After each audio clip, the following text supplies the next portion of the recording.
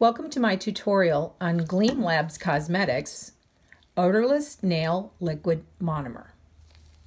Today for you, I'm going to be demonstrating a pink and white sculptured nail. I have placed my white powder in my dappen dish here and my pink powder, and then I also already have my liquid prepared. So I'm going to dip my brush all the way in to eliminate any air bubbles. I'm going to gently wipe it off on the back and pull it across the surface of my white powder to pick up a ball. Odorless is used drier. So when I roll this off onto the free edge, you'll notice that it doesn't move. It stays pretty much where I placed it.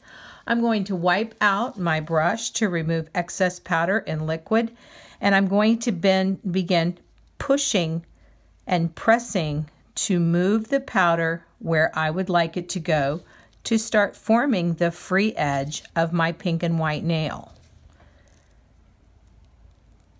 I'm going to wipe my brush out again because each time I touch this powder and liquid, I am drawing liquid out of the powder. I'm going to use the corner of my brush to start forming my smile line. As you can see, this product is used drier, so it stayed pretty much right where I placed it. It didn't run all over everywhere. And I'm just gently patting it. I'm going to wipe my smile line again using the corner of my brush.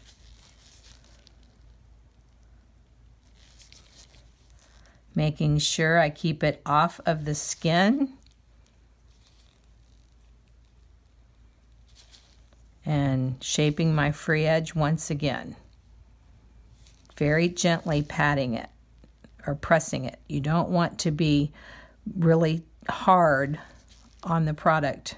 You can gently, gently, gently pat it to move it.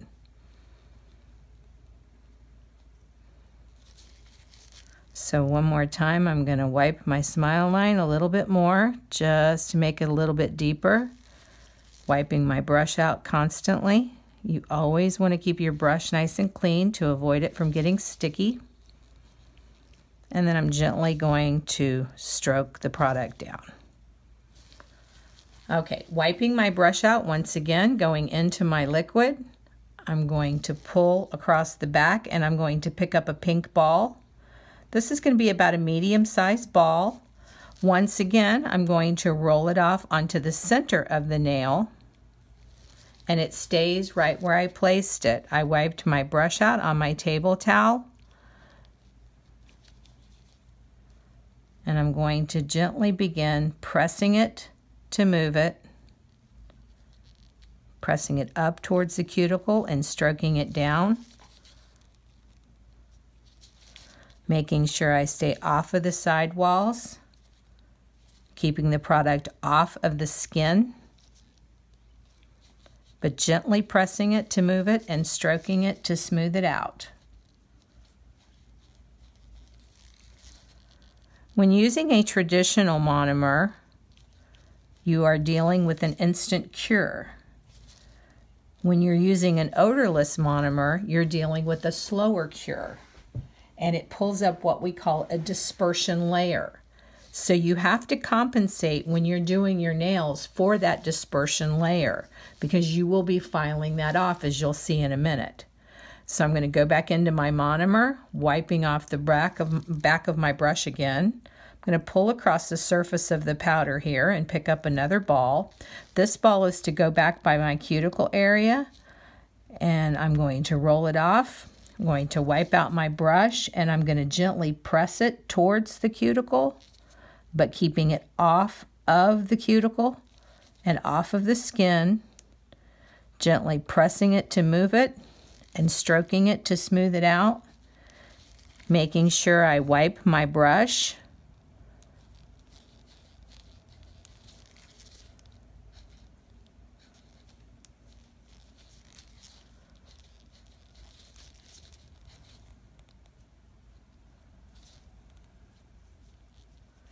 The goal is to form the nail that you would like to see as the end result.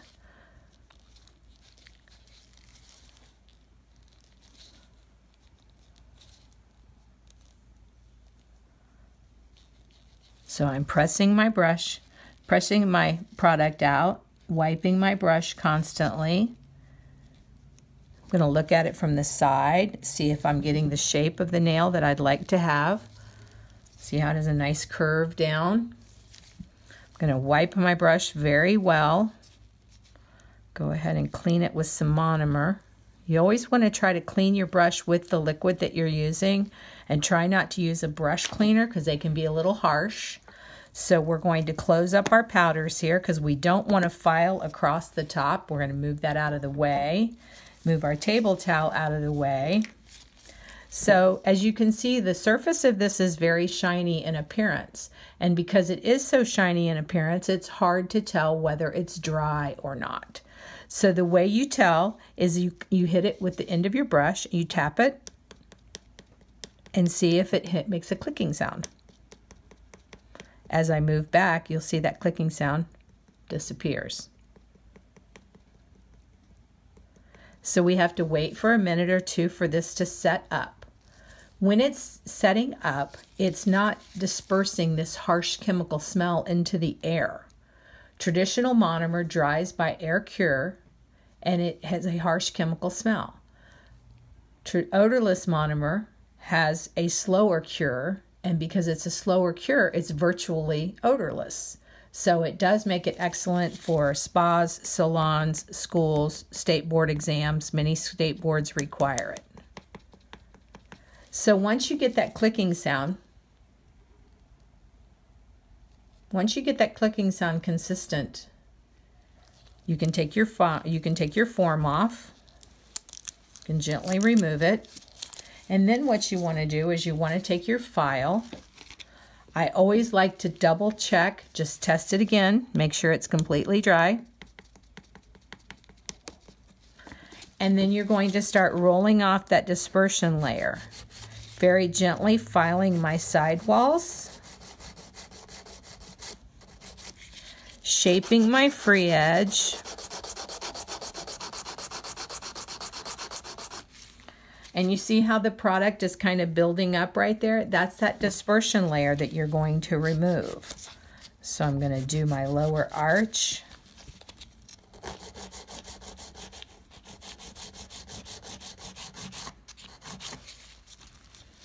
Then I'm going to use my file and begin coming up on top of the surface of the nail and rolling off that layer.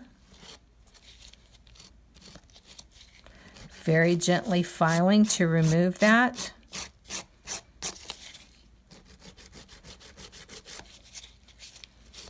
And once you have that layer removed, then you can file this, because this will be hard like a traditional acrylic nail.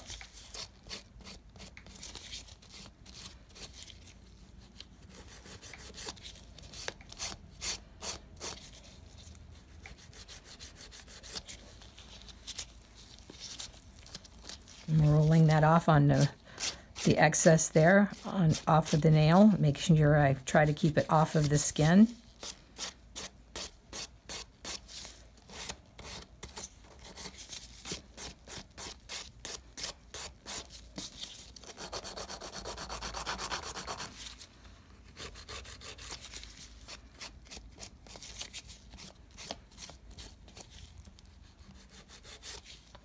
So once you've completely filed off the dispersion layer, then you can buff and shape this nail like a traditional acrylic nail. So I've removed all the dispersion layer off of the nail, and I have buffed it, and I'm going to go through and just give it a little buff and then give it a little bit of a shine to complete the nail. And there is your completed nail. So you want to use a little wipe or some soap and water to dust the nail off with. I'm just going to use a little wipe here to clean the nail off. If you are interested in this product, the Gleam Labs Cosmetics Odorless Nail Liquid Monomer, you can find it at giell.com or call 877-554-2877. Thank you for joining me.